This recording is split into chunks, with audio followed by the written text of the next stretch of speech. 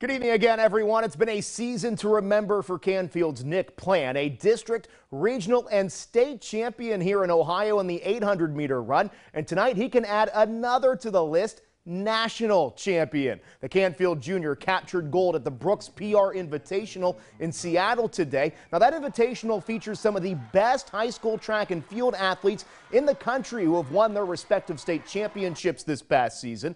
Plant finished with a time of 1:49.39, topping English Joshua from Conroe, the Woodlands High School down in Texas. He finished at 1:49.52. Plant's time is 0.4 of a second faster than his state title run. He will have one more season at Canfield remaining as he looks to continue his stellar career.